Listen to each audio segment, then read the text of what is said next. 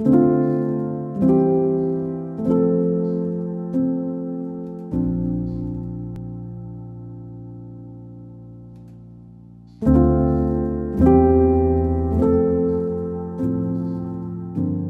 professor in social entrepreneurship in Trinity's business school in Trinity College.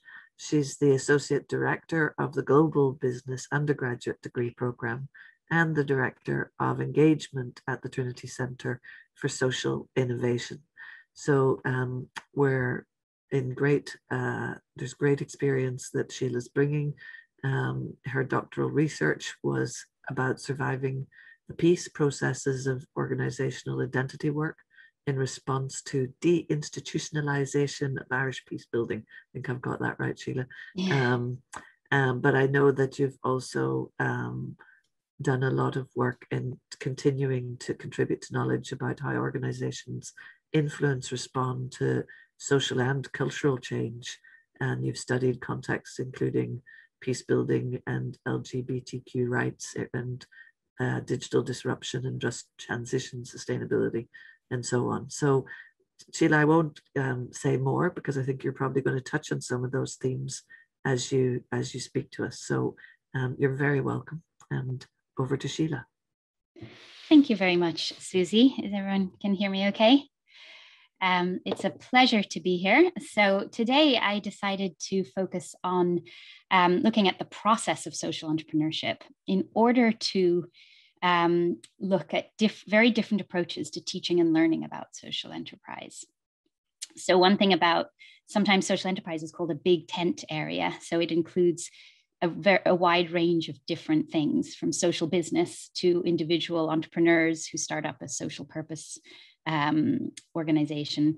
And so what I've done is I'm using the idea of the process of social entrepreneurship and how that's taught to look at very different approaches to it. So feel free to put any questions in the chat. I'll see if I can keep track of them as we go along, but I might miss them as well. Now, let me just see. Here we go. Okay. So Susie, thank you for that lovely introduction. You've already covered everything here, so I don't need to say too much. But so I've been teaching social entrepreneurship for the past 6 years in Trinity Business School.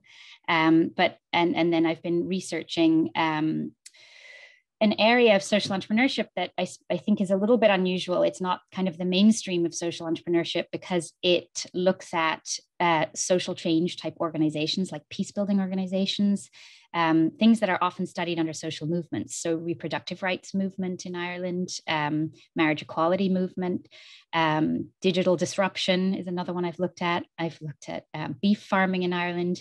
And the common theme through all of this is how people organize for social change. And what do we mean by social change? So I think a bit of an underlying theme through this talk will be the idea of that starting a social business is not the same thing as bringing about social change, but there's overlap between the two. The two things are related, but I think it's useful to distinguish between those two. So I suppose from my experience of teaching social entrepreneurship, I've looked through various textbooks. And so I'm going to look today at 3 different approaches to process that come from these textbooks that are used in different subject areas to teach social enterprise. My main focus has been teaching social enterprise and social entrepreneurship in business schools. And it is now widely taught in business schools. And it is kind of a attractive or selling point of business schools to have kind of a social purpose type themes throughout. So topics taught are business ethics, corporate sustainability, corporate responsibility, and social enterprise, social entrepreneurship. And prior to being at the business school, I worked in nonprofits for about 12 years. 6 years I was based in northern Greece, working in Southeast Europe, in a civil society organization on various different projects there, mainly doing fundraising with grant writing type fundraising. And then 6 years in peace building in Ireland, in the Glen Cree Centre for Peace and Reconciliation, which is still going strong. And in the business school, we have this a research centre called the Centre for Social Innovation. So here's some of my colleagues here and participants in a project that we have. So it's a research centre that's been around for maybe 5 years now. And it brings together the colleagues that are in this area of kind of social purpose organizing. So social innovation, social entrepreneurship, business ethics, corporate sustainability, all these kind of different areas. So why I'm focusing on the process of social entrepreneurship. So the picture in the top right there is the foyer of the new business school in Trinity, which I haven't been for over a year now, but this is what it still looks like. And what I'd like to focus on in the different approaches is kind of the limitations of them and how they they're often working in parallel, like a siloed kind of approach that we have with these different processes. So, and then I think maybe at the end we can compare and contrast the 3 different approaches and maybe how each are valuable, what we can take from each, and maybe how we can integrate a little bit benefits from different approaches.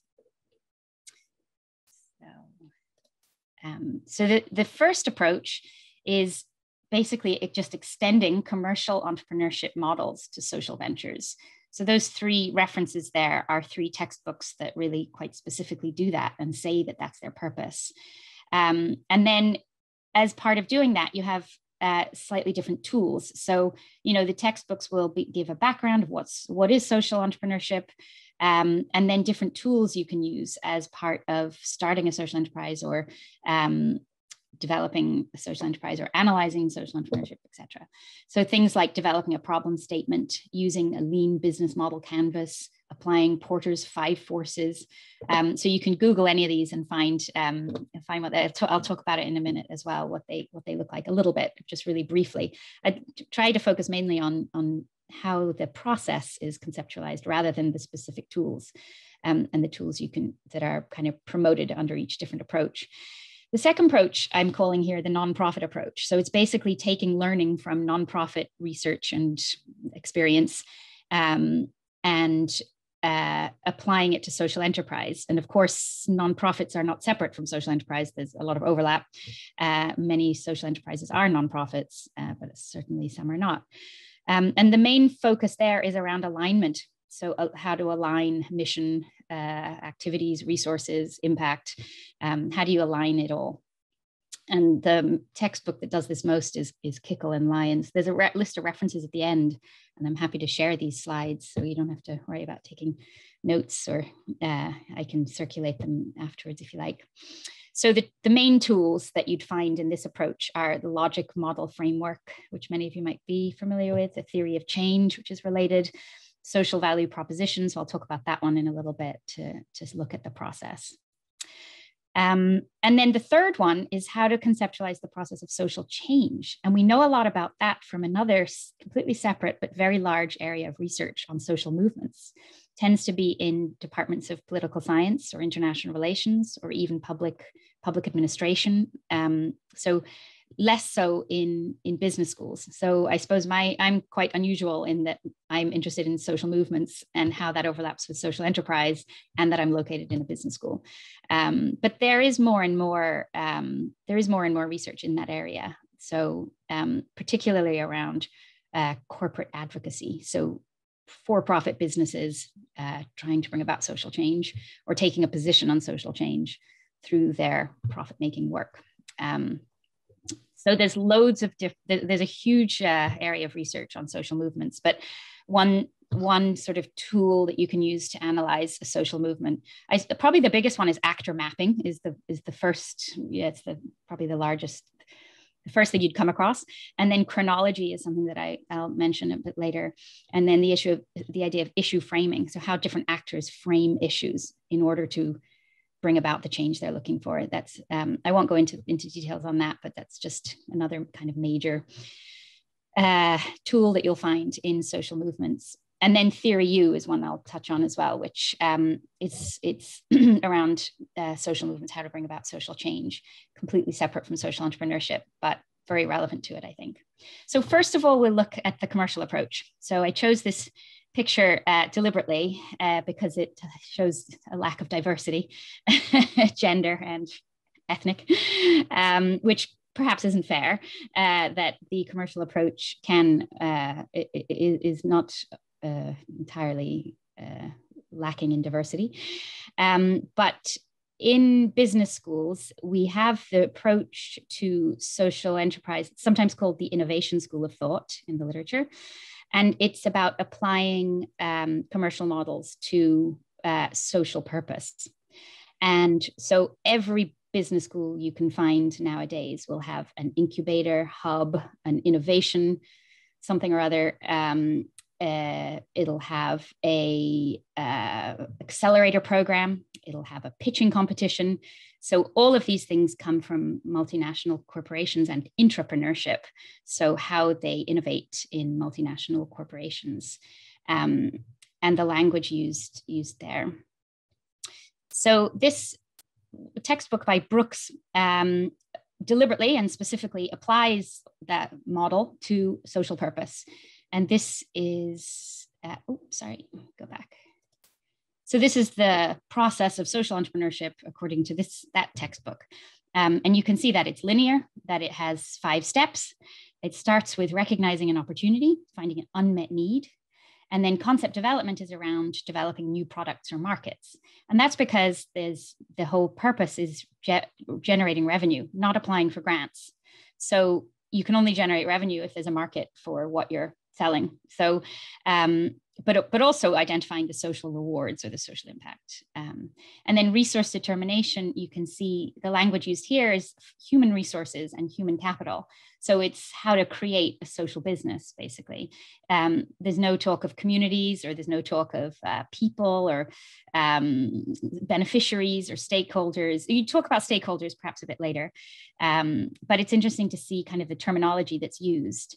And I think that this terminology now has creeped into a lot of our areas in community development.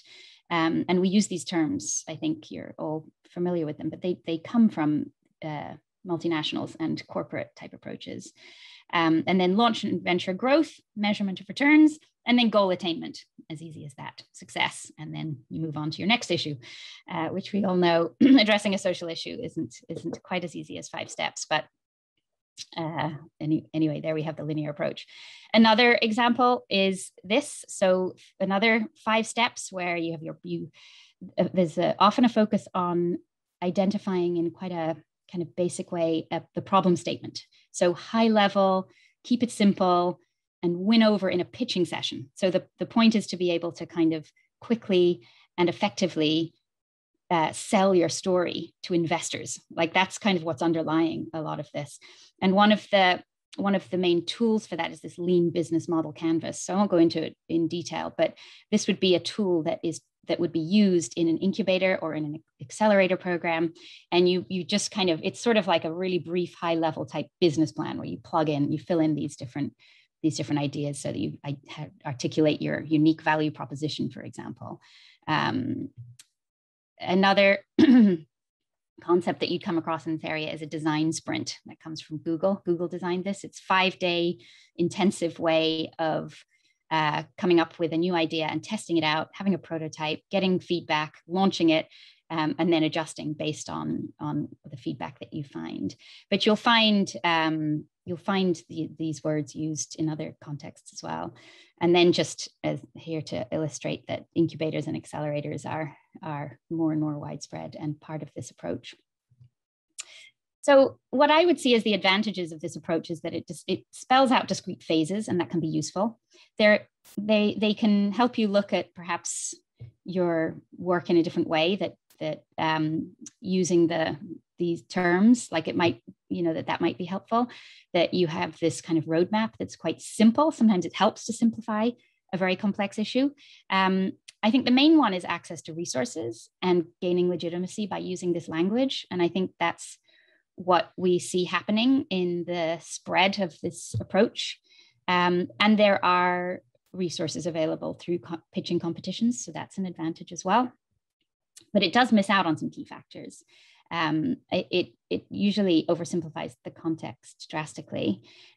So you do a competitor analysis, and you want to get your market share, and you see your other competitors. But of course, if you're developing a homeless service, your competitors are people with a similar vision and mission, that you don't want to knock out of the market. You want to actually learn from them and work with them and have something complementary, perhaps, to their work. So a competitive approach can be useful, but I think often in developing a social purpose organization, it's far more effective to have a collaborative type of approach. And that's a weakness, I think, in the commercial approaches. And then we don't have a lot of evidence that it encourages social innovation. In fact, a lot of the ideas that come through the pitching sessions, and that very few actually kind of make it and come up with something new. We tend to point to the same very few examples of success each time. There's not, and then in the literature, there's not a lot kind of to show that this is the route to innovation. And in fact, we find that innovation comes from social mission more, or there's some evidence to show that it's social mission and embedded in a social issue is where the innovation comes from, rather than kind of a pitching session or this high level launching in from the outside type approach. And does it lead to social change? We don't know. We don't have the evidence to that, I would say. But it's an interesting one to reflect on, I think. So the nonprofit approach, how am I doing in terms of time, Susie? It's I didn't keep track in the beginning, and we didn't start exactly at you on time, Sheila, so you should be okay for around another 8 minutes, I think. Okay, so I'll zoom through this a bit, because I think most people would already be familiar with this approach, and I chose this picture because it kind of shows a little bit like what I would feel is a familiar setting in terms of community type organizing, where you're sitting in a circle and a community. So this, sorry for the bad quality, but I just scanned this from the textbook by V. Skillern and others. And it's a textbook on social entrepreneurship, and it applies sort of nonprofit impact-based approaches is what I would call it. And the focus is on identifying and developing a social value proposition. So you can see already from this model that it's within a specific context. So the context from the very beginning is part of the idea and developing the idea. And so the social value proposition is the intended impact of the venture. It brings together the three elements of people, opportunity, and capital to bring about a specific social impact.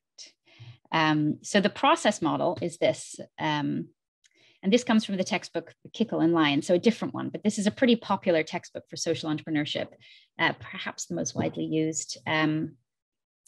And so you can see that this is the same model as the social value proposition, but it's that the idea in the middle on the left, it becomes the mission, which is the model on the right, that the context is still there and significant, and that you're basically, the process involves turning a need into an opportunity, an individual motivation into the people involved who will make it happen, and the capacity or the potential into resources. So that's another model in a social entrepreneurship textbook that is quite different from the linear commercial model. And it's more around taking into consideration the context, the specific context, and how do you turn your idea into a mission and articulate a social value proposition. That just specifies the different elements. But the opportunity recognition tools that they focus on in that textbook is a SWOT analysis and a PESTLE analysis, which are fairly widely used actually in all sectors. But that kind of shows the PESTLE analysis is a way of taking into consideration the context. And then a SWOT analysis is for evaluating potential ideas, strengths, weaknesses, etc. The third approach, social movement approach. So I chose this picture just to kind of illustrate that social movements look quite different from pitching sessions and look quite different from community organizing, although certainly there's overlap, of course. So one kind of model or process model, you could say, for understanding social movements is Theory U. So some of you may have come across this, Otto Scharmer at MIT and Peter Senge and others. I put the link down at the bottom if they have all sorts of videos. They're great at communicating what they do, actually, much better than most academics. And so it's a framework for understanding a change process. And it's really different to a pitching session, but yet it comes from MIT Business School, Sloan Business School. So that's interesting that it actually came from a business school. Although Otto Scharmer isn't business background. I think he's org theory, sociology, I'm not sure. So how they describe it is it's a way of being, moving from mindless reacting to reframing and regenerating. So this is the process model. And it starts on the left about downloading past patterns or seeing things in a new way.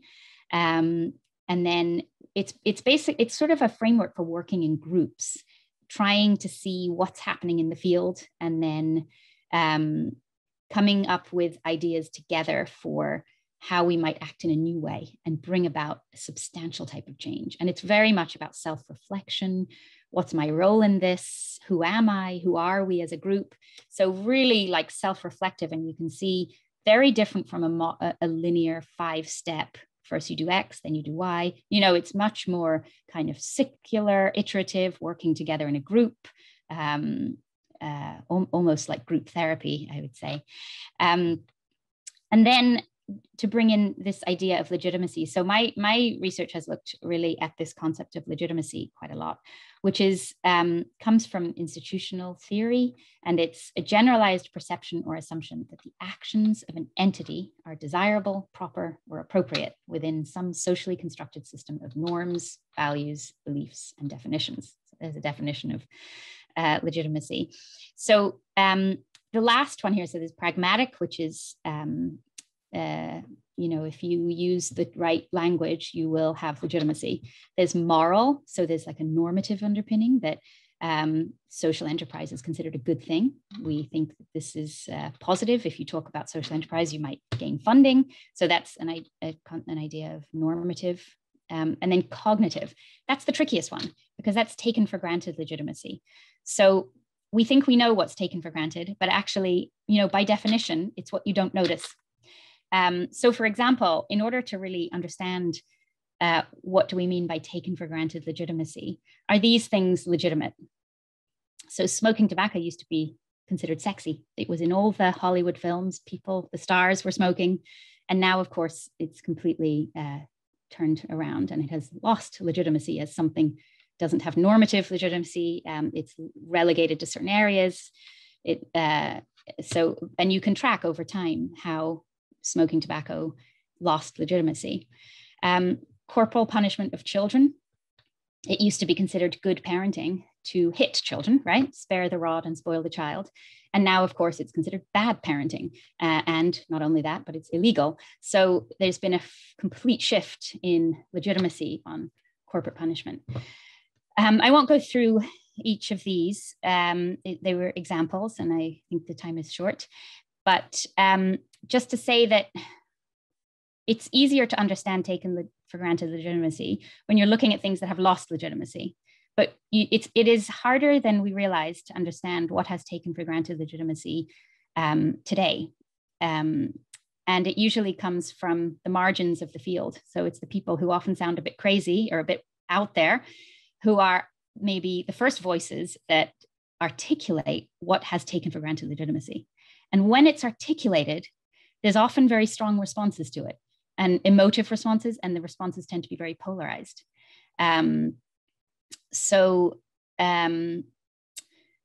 put the example here of owning people, of slavery. So when slavery was first kind of a movement to abolish slavery, a broad response was, it's essential to our economic system. So, you know, it's crazy. We can't get rid of slavery. It's a fundamental part of our economic system, which is, of course, what we say about fossil fuels today. So it's interesting looking kind of historically about how those changes happen. And so I've just, as an example, using a chronology can be a really useful way to understand how an organization responds and influences things that happen in the context. So this is a case study of one LGBT organization in Ireland, the National LGBT Federation, or NXF. And the top line is the organization's timeline, and the bottom is in the context relevant events that were happening. So when you spell it out in a timeline like this, you can see actually when they were founded in 1979, they didn't have any kind of organizational legitimacy. And in 1993 is when we removed from the law that homosexual acts were illegal in Ireland until 1993, let alone any type of sense of a sexuality or an identity. That so when they founded this organization, we kind of forget what it must have been like when your very existence didn't have legitimacy. So chronologies can be a very effective way to understand legitimacy. And I put it back together with the theory U process that if you think of this as a chronology, that it involves in the first steps on the top left about seeing things with fresh eyes means understanding what has taken for granted legitimacy. And then that's the first step in social change. And that can bring about changing attitudes and then organizing differently. So I'm kind of whizzing through all of this, but to compare the three, and this is the last point, Susie, I know I think I've gone over a little, comparing three different approaches. So the linear approach, which has really no context or environment taken into consideration, and then the Kickle and Lyons complex model of idea creation, so the social value proposition, or the nonprofit approach, I should say, and then theory U. So you could look at it this way, like levels. So the linear model could be more like social entrepreneurs, like an individual, how you might plot out what you plan on doing. And then social value proposition might be more about a group of people in a specific context, organizing for impact and aligning the different activities with the impact they intend to have. And then theory U might be more around changing attitudes in society. So it goes from kind of a micro level of individual, meso level of community, let's say, and then macro level of society. So those three approaches, I mean, we could say, oh, this one's good, that one's bad, but I find it more useful to kind of see what role do each of them play, or what could we take from each of them. And so perhaps it's about levels, or perhaps it's about degrees of change. So the linear model might be useful for small changes that preserve the status quo. They don't challenge what's legitimate, but it might be that it's useful for designing a new product or service, or for a charity that's opening a coffee shop, something that you're not trying to change attitudes, you're just have a social purpose. And then there's a business model that would make sense, that would kind of fit with it, that it's sort of that it's for social purpose initiatives where the main purpose isn't to bring about a social movement, but to just create a small business perhaps that has a social purpose. And then the social value proposition model might be kind of a small change, hoping to trickle up to a big change. So it might be kind of halfway between social change and social business. And then theory U, more about revolutionary change and paradigm shift. Or it could be about types of change. So perhaps the linear one is like a change in products or services. So like a new type of product, like bamboo toothbrushes, or plastic used that's been taken from the ocean to make a t-shirt, or, so it could be about a product or service. And then the nonprofit one might be more like around a change in well-being. So providing a service that's actually going to improve our well-being, but not necessarily make a massive social change. And then theory U might be more around change in legitimacy. And that's it. Thank you very much. Those are the three images there, the three different approaches to process, and how I see them fitting together. So I hope that's been given some food for thought. Thank you, Sheila. That's fantastic. And we're going to switch now, and maybe speaking with again, because I may have, perfect. Okay, don't be nervous at all. I'm actually terrified, Rosie, if that helps. The more people that signed up for this event, the more terrified I became. So I mean, we're in great company. All right, thank you so much, Susie. And I think you've said more than enough about myself. So to start with, I'm just going to give just an introduction to the work that we do in Dignity Partnership. And I'll start by telling a story about Brian. Brian came from Zimbabwe, and in Zimbabwe, he was doing accounting job. and he had to flee for fear of persecution, and he came in Ireland, and he's been living in direct provision for the past 3 years.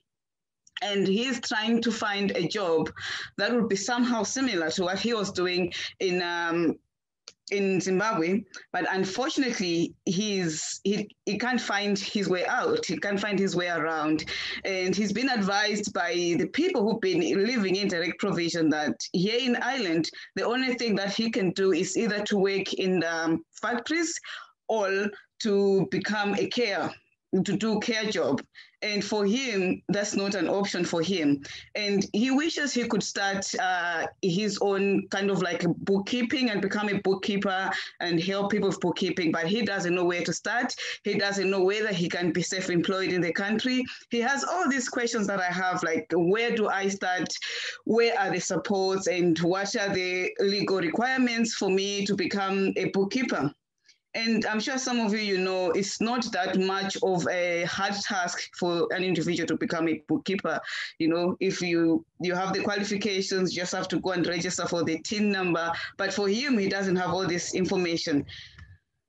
And also, there is a research, I did a bit of research about integration of refugees through entrepreneurship, which I feel like here in Ireland is a bit lacking.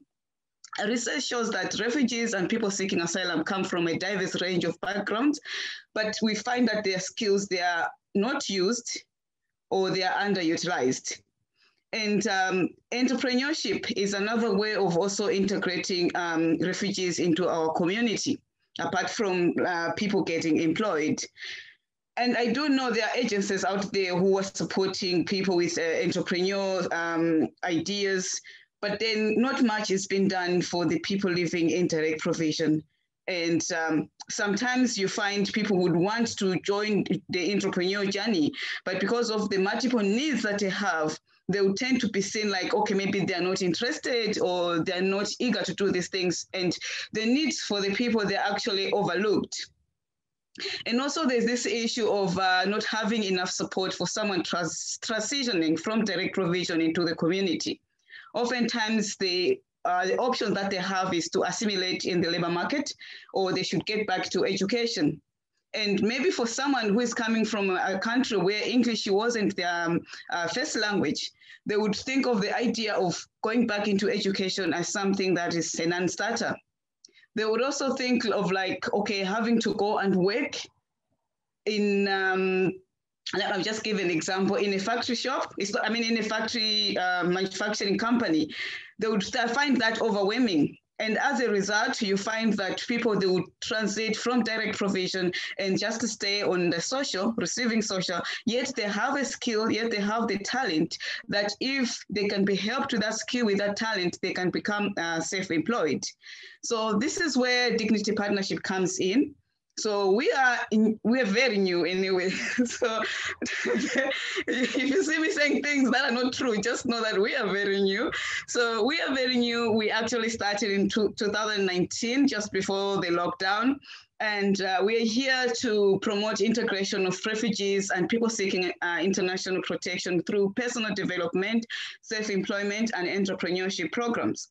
So our vision is to see a country where refugees have opportunity to develop their skills and talent with a sense of autonomy and better mental well-being. And how do we do this? We create a platform tailored to the needs of refugee entrepreneurs, where they can develop and grow their skills and talent into profitable businesses. Sorry. Yeah, so the question I was asked was, why did we choose social entrepreneur? Why did we choose social enterprise? We felt like the social enterprise would be a good model fit for the work that we wanted to do, the change that we wanted to make. We're seeing that there's a lot of skills that are being wasted, like I've mentioned, in the direct provision. And how can we monetize the skills? How can we monetize the passion? So the idea for us was to see how can we support the people living in direct provision, or those who have transited from direct provision, monetize the skills and the talents that they have. Because work is not for everyone. Like being employed is not for everyone. And people have got, as I mentioned, they've got different needs that if those needs are not met, they'll end up just having their skills wasted. So our mission is to support refugees succeed through the power of their own ideas. And I've just included here the speech that the Commissioner Eva Johnson said.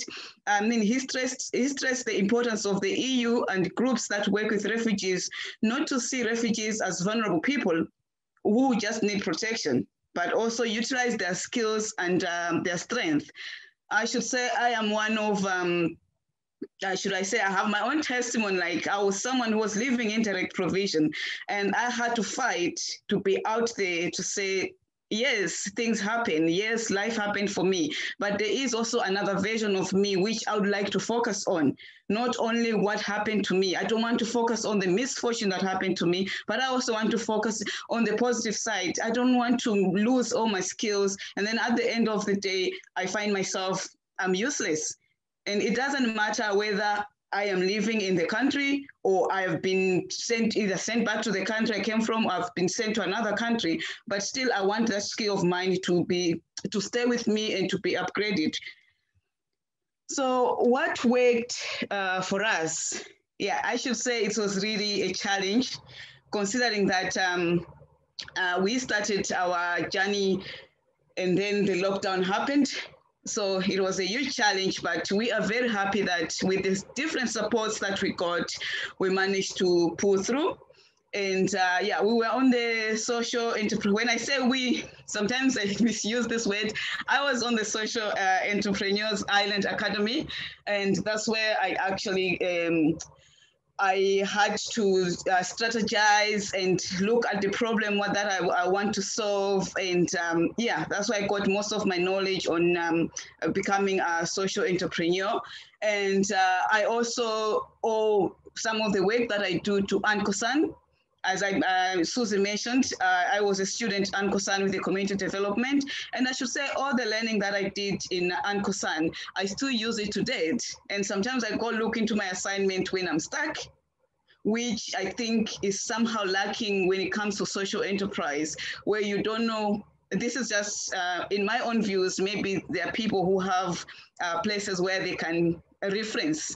So oftentimes I go back to my community development work and reference the work that I'm doing. So what worked for us is providing support tailored to the needs of our members, and also collaboration with other organizations. So like at the moment, we have strong links with the Leach Partnership Company. We've just built a relationship with Inner City Enterprise and NUI Galway. And also understanding the problem before trying to solve. So like with Dignity Partnership, I had different solutions to this problem. But each time I do something, I find to say, no, maybe this is not the fit, this is not the solution. So I have to go back and see, okay, what are the real root causes? What is happening? What is causing all these things? And how can we tackle these root causes? And also I had to understand our value proposition. Why are we here? Why are we doing what we're doing? So there will be some times that I'll actually feel down and I'll be like, okay, maybe I'm just wasting time. I shouldn't do like this. But then again, I'll go back like, okay, but this is needed. That's why we created this. And also co-creating of value with our members. So we engage a lot with, when I say the members, I mean the people that we're supporting, I mean the people that we're providing the service to. So we co-create value with them by asking them, what is it that they need? How can we support them? Which angle can we come in to create the support that they need, to create the social change that we're looking to make? And also we create member engagement teams in the different DP centers to be our ears on the ground to find out, are we making any impact? Are we making any changes? And also understanding the needs of our members, and also learning about education marketing, which I didn't know about it until I started doing my course with UCC. And that's when I learned to say, you know what, if we implement education marketing, it's going to help us more than just posting things on the social media. just, because at first it was just like, okay, putting this on the social media, putting that, and we had to sit down and think to say, okay, are we reaching the people that we're supposed to reach? Yes, the social media is the in thing, but is it working for us? So what didn't work? It was a one-size-fits-all approach. So at first it was about, okay, let's just do this workshop and this is what we need to do. But then we had to find a different way of doing our work, different way of promoting our workshops, different way of conducting the workshops as well. And the other challenge was measuring our impact. So we learn about doing surveys, we learn about giving out questionnaires. Those are the things that I was doing at first. I would spend time making surveys, spend time making questionnaires, and I'll find only 2 people have responded. Only 1 person has responded. So I had to find different ways of finding out how to measure impact. And one of the ways was like, if we do an event or we do a workshop, after the workshop, I would be ringing people, depending on how many people were there, I would ring a couple of them and just to get their feel.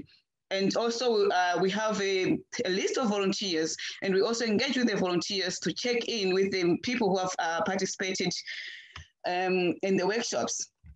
And then also applying for funding as a social enterprise has been a challenge because, okay, social enterprise, you must have a traded income.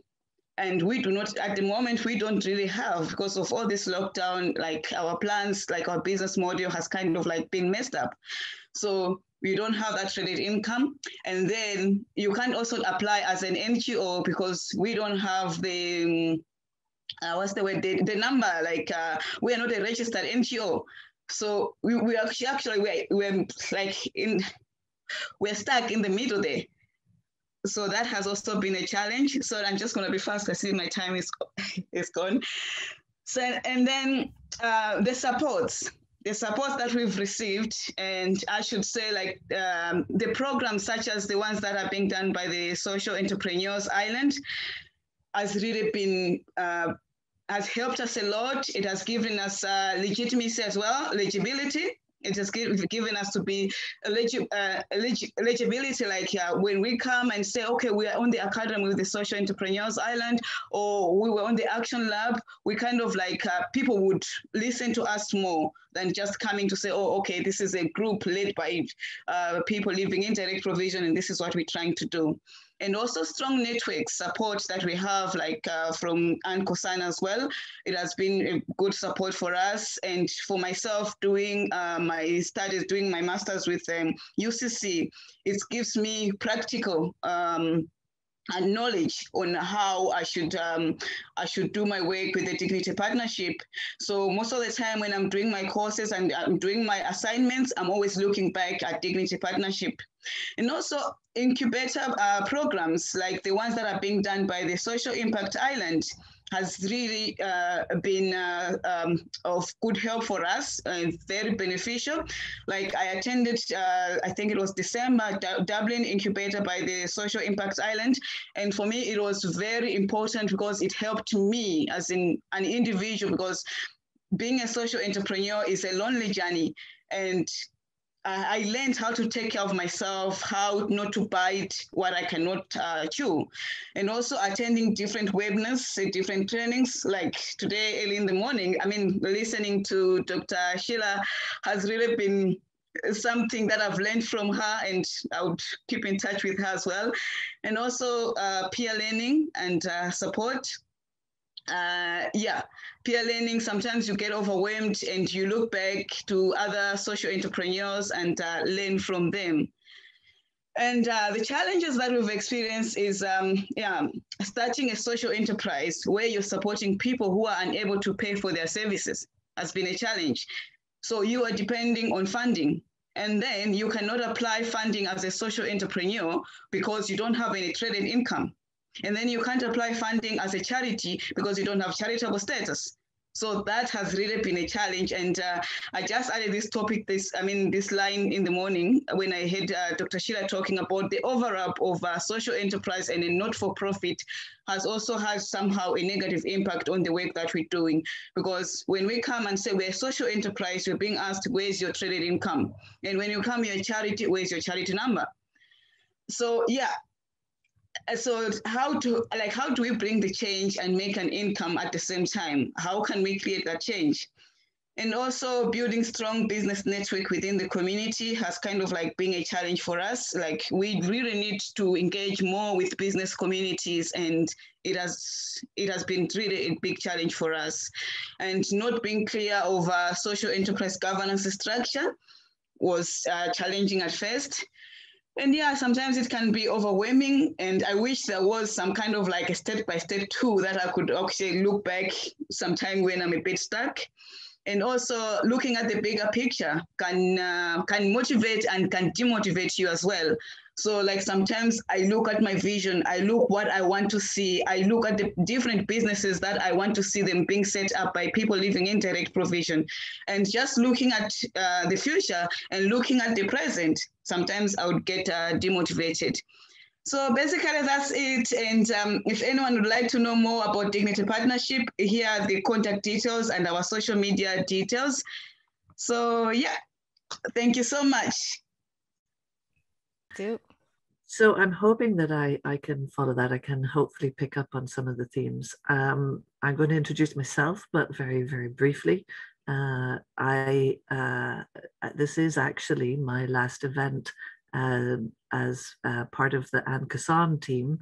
I have recently moved to a new role in another organization, and at a really overwhelmingly amazing, touching goodbye Zoom event, one of my colleagues wrote a poem about me. I'm not going to read it, but she had 2 lines in it that resonated with me very much when I'm trying to introduce myself, because she said one of the lines was, "Susie is impossible," which is exactly what my mother always said about me.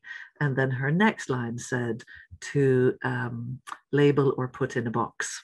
And that fits more with my life and my work. So I am a social entrepreneur, an educator, and someone who likes working in the community level, at the community level. And my new role will be with Task in the Climate Justice Centre, working, as they labelled it, in the field, which I quite liked because I'm really happiest in the field, as people would know me. So that's enough of an introduction to who I am. And I would like to also introduce Anne Casson, who we're here with today, who I spent nearly 3 years with as a community educator. And the purpose of Anne Casson's mission, and this kind of is at the levels that we've just heard from Rosie as an individual, and kind of touches on the levels that Sheila was looking at with us too, is that it's also a social enterprise, and its mission is to bring learning within reach of people in communities right across Ireland from all ages, with a model that's based on inclusion, participation, social action, capacity building, and transformative practice. And so the Anne Casson really wants to try to tackle educational inequality with learning that'll change lives for the better. And in their original mission and purpose that you can see there on the screen, you can see that they will use whatever means possible to do that, including looking at ways to enable entrepreneurship, enable participation in as wide a possible way as possible. So the way I'm going to start out is really from a very broad picture of the context in which we're talking about teaching and learning in social enterprise, because I think that this should help kind of frame some of the challenges that we experience as well. So the structural context that we exist within is neoliberal capitalism. I think world systems theorists would say that we're in about 500 years of capitalism. That is a constraint that creates a core and a periphery. So that's various theorists would say that's how capitalism institutionalizes its oppression, through the core and the periphery structure. And that structure manifests as increasing concentrations of wealth in the core, and increasing deprivation, marginalization, and poverty in the periphery. But I wanted to give this little image as we start off here of the private sector, if you like, as becoming extremely adept and supported to capture resource and extract, be an effective extractive mechanism. In government, the size is significant here, is that the sort of these three domains where that has swollen in size, and at the same time, the government's resource managing, decision making, and distribution has been shrinking, and its ability to control as well and regulate that resource capture has also been shrinking, and is something that governments find huge struggle with. And the other thing that's been shrinking is this word commoning, what we hold in common and what we manage in common, and that root word of community. So what we hold in common might still be the air, but is it still the water, and do we manage that in common? So that's the idea of what the community sector manages or deals with. In Ireland, the social enterprise policy, I'm sure anyone that's been looking at this in Ireland is very familiar with this, published in July 2019, and it defines social enterprise as having an objective of achieving social or societal environmental impact, rather than maximizing profit from its owners or shareholders. So you can see that distinction very quickly there. But also others claim that social entrepreneurs like Mo Sharam, who's the chief executive of Innova, which is a similar kind of social enterprise to Ankasan, because it creates blended learning centers in low-income communities. And he claims that it's also disruptive innovation to systemically impact people. So that's the claim. And then the other types of social enterprises defined in the social enterprise strategy by the government are also familiar probably to many of the people on this seminar this morning, might be active in one of these domains, supporting or being involved in them. And so you have the work integration social enterprises that are trying to find employment for people who might be at the farthest distance from it. And that kind of is interesting, I think, in the context of Rosie talking about not everybody wants employment. Some people want to be self-employed or have enterprises, but work integration social enterprises would focus on employment for maybe people who've spent time in prison and are at a distance from the labor market. They might also have work integration for people with disabilities, again, similar barriers. And one of the ones that I've been most aware of in its inception, and I know Sheila is on the board of now, the management committee, is traveller-based social enterprises for members of the traveller community, also because of a distance from the labour market. But one of the things that I'd like to highlight about those is that in my anecdotal, I'm not a researcher like Sheila, at least not in any kind of a classical sense. I suppose I am a story gatherer, an anecdotal researcher. I like to talk to people across diverse fields and gather information, but I fail to do it in the academic sense. So anecdotally, what I've asked many WISEs is whether members of the communities they serve and bring into employment have advancement in terms of managerial positions. And while I know, for example, in Carrick, the management committee would have representatives of the traveller community, but that it's been quite difficult to find examples where you have people moving up in the managerial structures within the WISEs, and I think that's interesting to point out. Equally, you have the enterprise development social enterprises, which I think are a really interesting innovation in Ireland, where you have social enterprises that are community enterprise centres. And we had a learner on one of our programs who was manager of one of these and said she didn't realize she was a social enterprise, and it's been really interesting how, as this policy has been developed in Ireland, how many people are examining their identity as social enterprises in Ireland with social missions.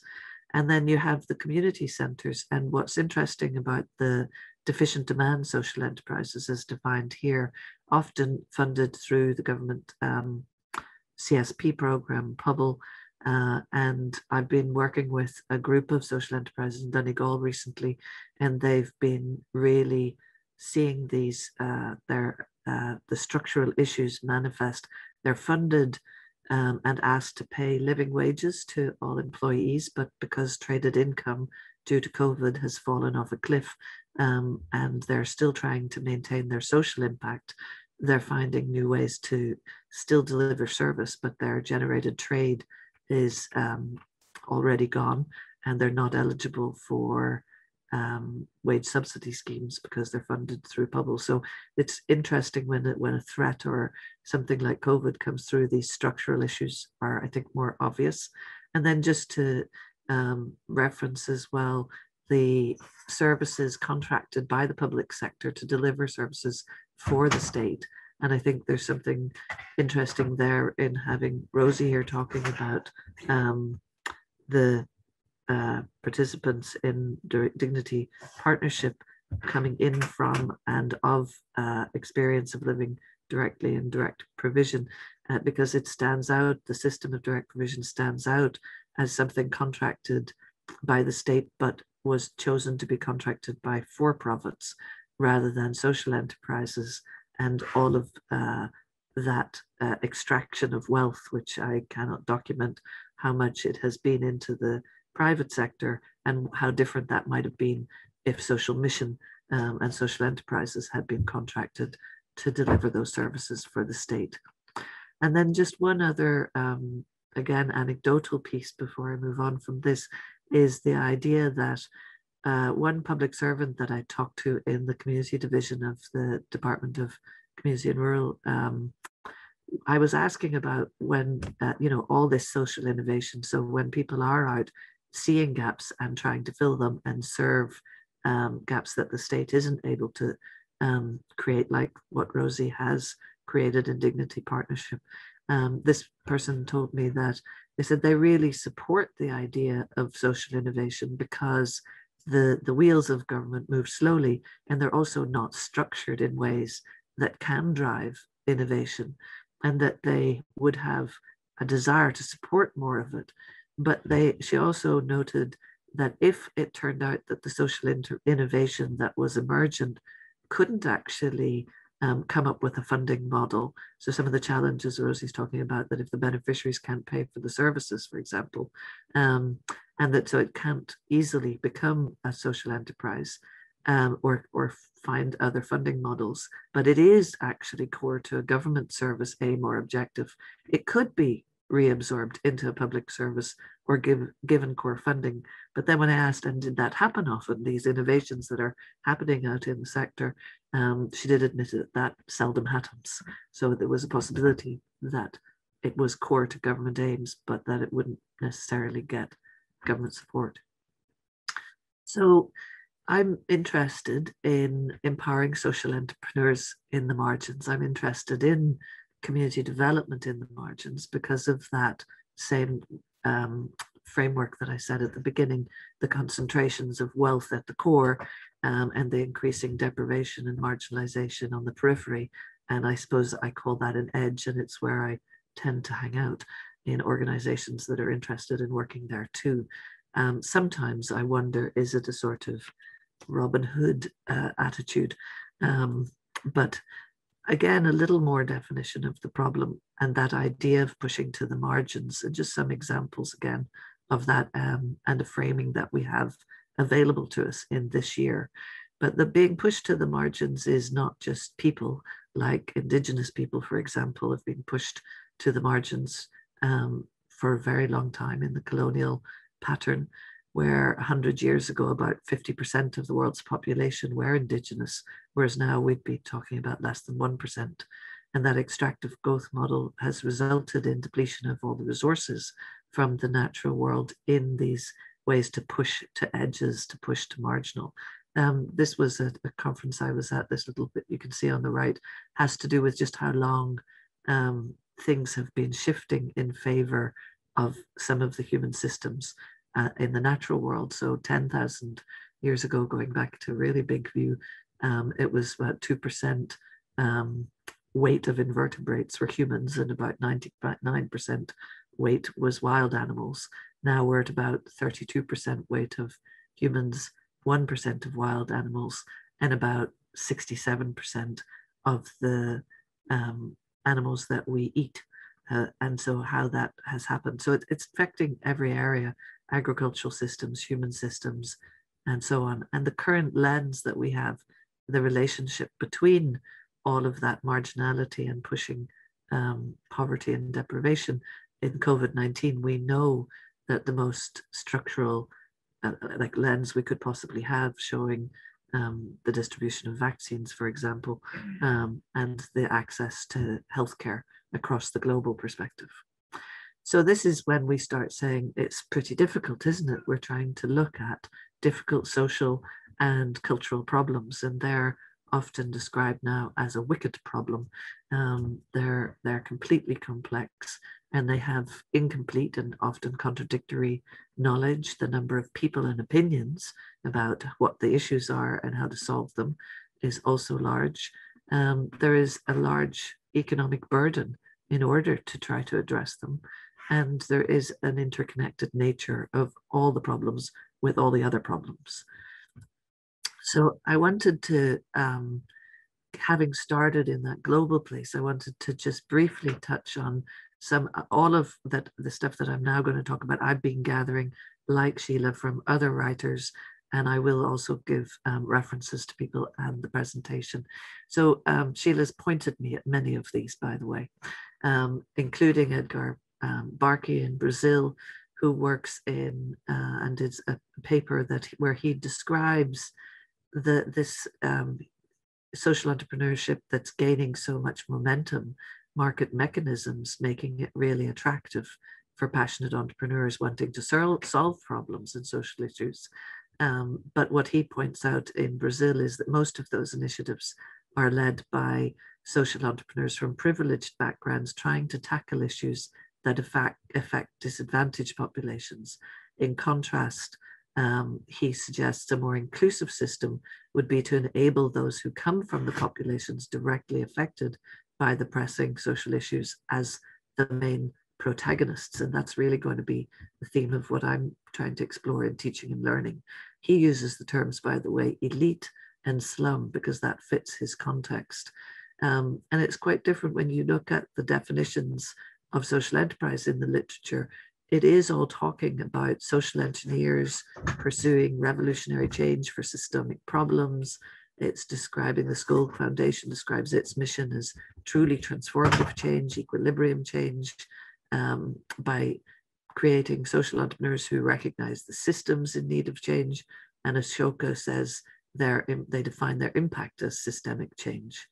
But there's a review conducted of NGO relationships that point out that a major finding in the NGO research in the growth and performance of social entrepreneurs is that donors and northern NGOs know very little about the reality of the global south or their clients. And it's important to realize that rich and powerful actors continually recognize that local realities are complicated and how little they know about them. So I'm kind of playing with juxtaposing a little bit these different kinds of approaches. And this is someone that Sheila pointed me towards, an article by Nuri, and the distinction between two types of social enterprise. So I guess we're playing with some of these frameworks, and this is just a model, a different vision of how things might be organized. So one is the compensatory social enterprise, that is addressing market failures, but still sitting within the global capitalist system. So they arise sometimes as third sector organizations. I think, again, people might recognize this in Ireland. Since the publication of the social enterprise policy, social third sector organizations being pushed towards self-sustainability, towards generating more traded income. but the social economic system itself is left intact.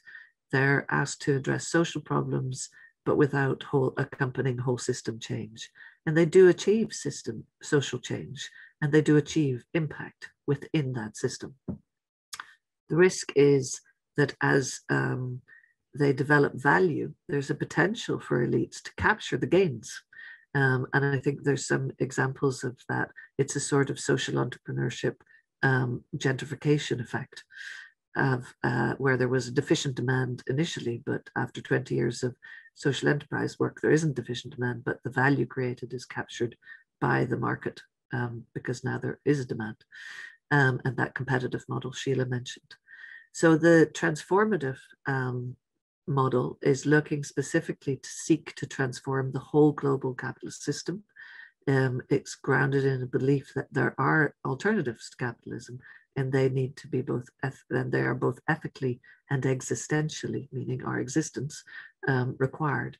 Their social, ecological, cultural, and economic systems in this model are not seen as separate.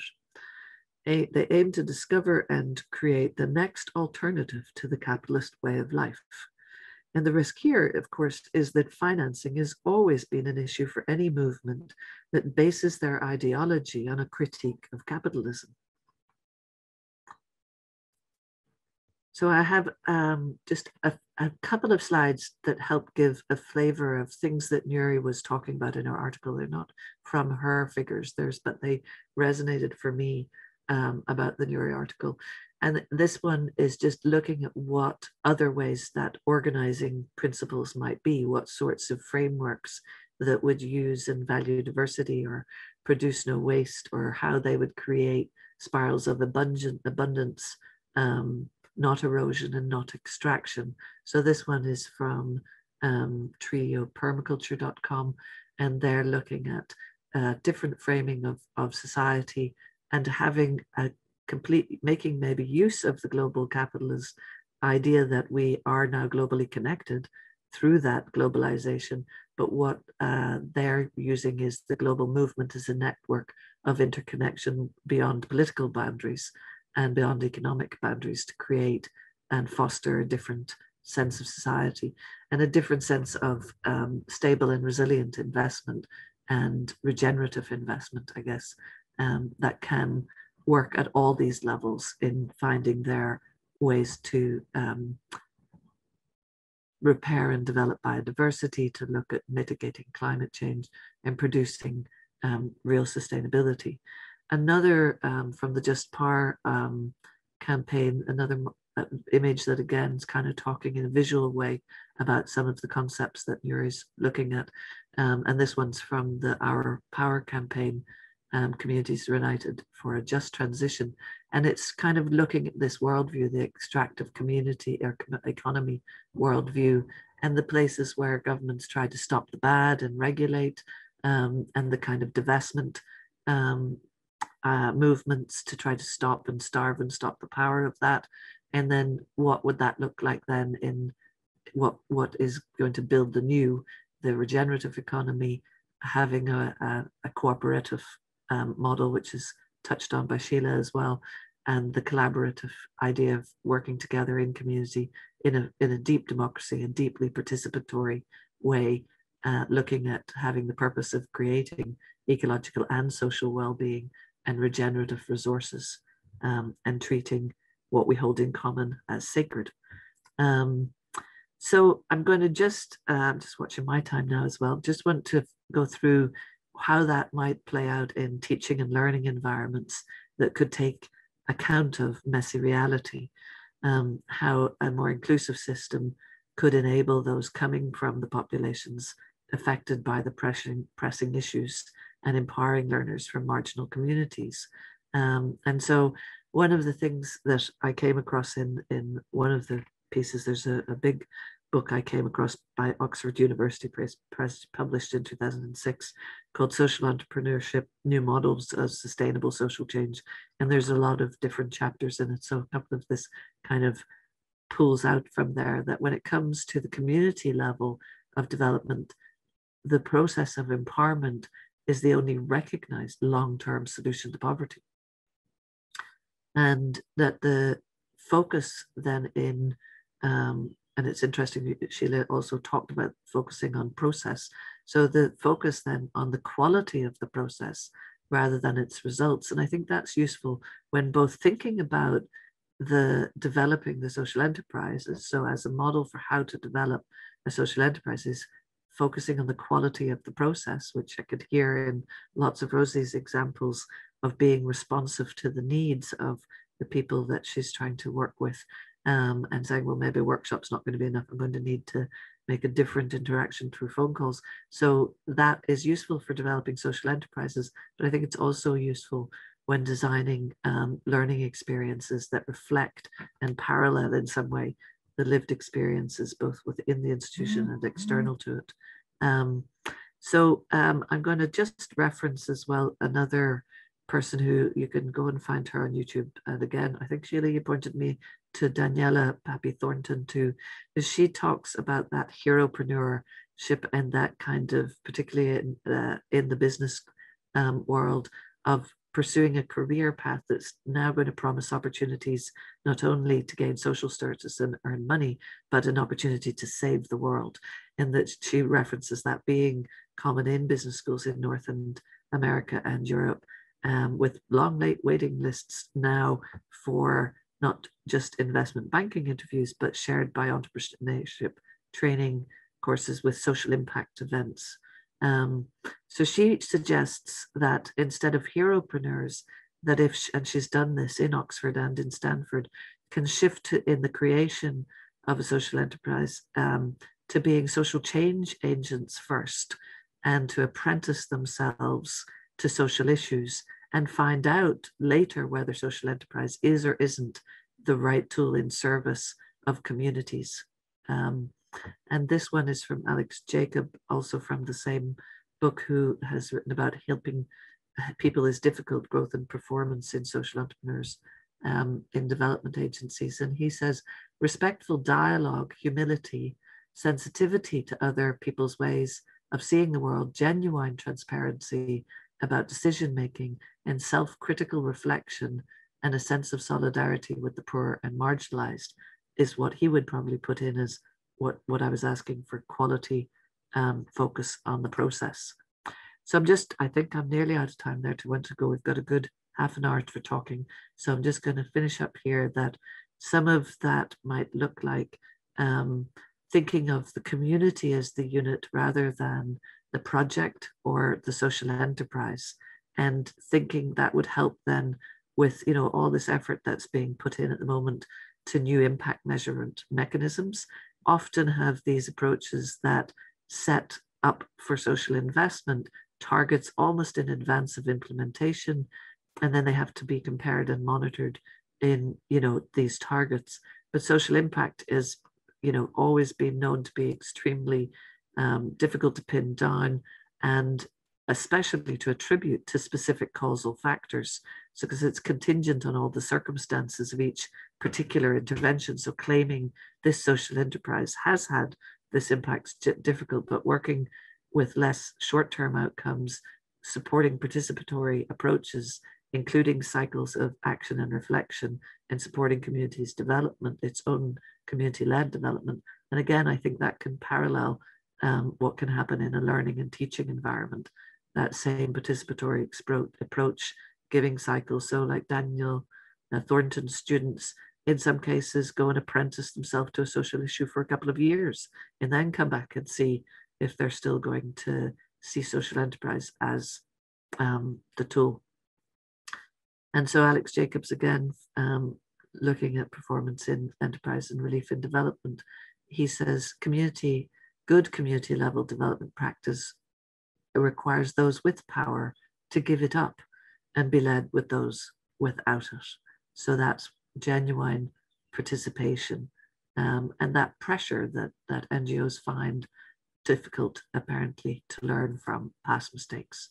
And I think just touching on what Sheila said, the higher education faculty members in Ireland, there's you know, a lot of innovation and attempt to bring social enterprise and social innovation across lots of different new programs emerging in Ireland at present. There is that difficulty that Sheila mentioned of having the departmental kind of sciences worry that social enterprise is a co-option of social justice work and it's just a wolf in sheep's clothing. On the other side, many business faculties aren't quite sure, about social enterprise. They see it sometimes as imprecise and compromised semblance of business practice, because they weaken the business practice because of their mission.